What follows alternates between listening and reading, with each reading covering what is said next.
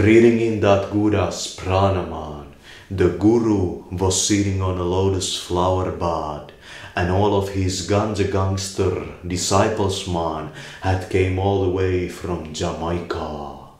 And the Guru was sitting there like he was a tiger or maybe even a bear.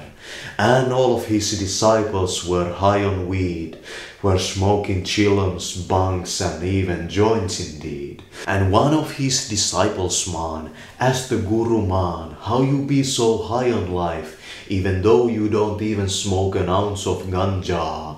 And the Guru said that ottakaa vaan hitaampaa, ei tarvet pingottaa, vähän vaan kun hengittää tätä kudas pranaa, niin elämä niin hyväks muuttui vaan, olihan se kotoisin Finlandiasta.